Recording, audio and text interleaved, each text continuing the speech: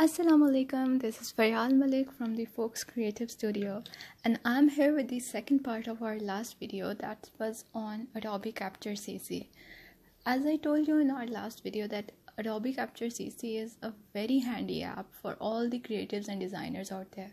So in our previous part we discussed about creating different patterns instantly without using any complicated software like Photoshop, Illustrator, or you didn't need any kind of hand drawings.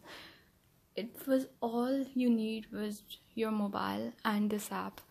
So in my last video you can see how we created fun patterns and converted them to in our Photoshop and played with that. So in this part I'm going to discuss the other two features of Let's open this app and have a look at it.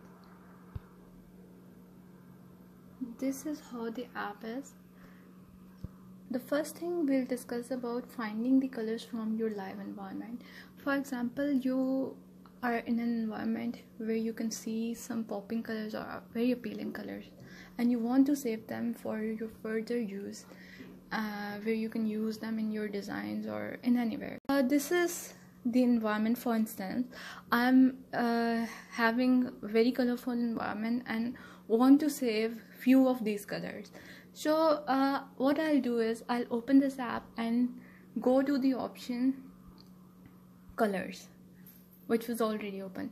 So what I'll do is I'll just tap this video on the screen, and first I'll look around which part of this environment I'm getting more appropriate colors which I want.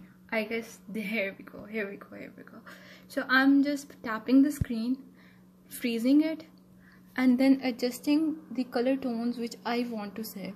For example, I want this yellow color, I want terracotta, here it is, the shade of green, the very pretty blue, and the green shade we'll be choosing, I guess this color. Which color should I choose? Let's say this darker green. Okay, this is the palette I want to save and use it in my further design composition. What I'll be doing is I'll be selecting it and pressing OK. Here we can see different levels which we can treat and change the hues and balance our colors.